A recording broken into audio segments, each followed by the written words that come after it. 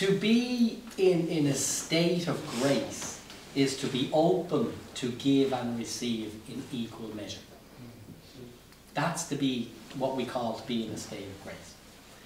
Our task, as I understand it, is to be who we are and everything that we are.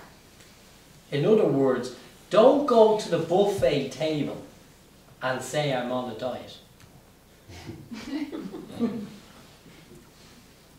If you go to the buffet table of life, experiences, you know, whatever, take whatever you're attracted to and consume it with full passion.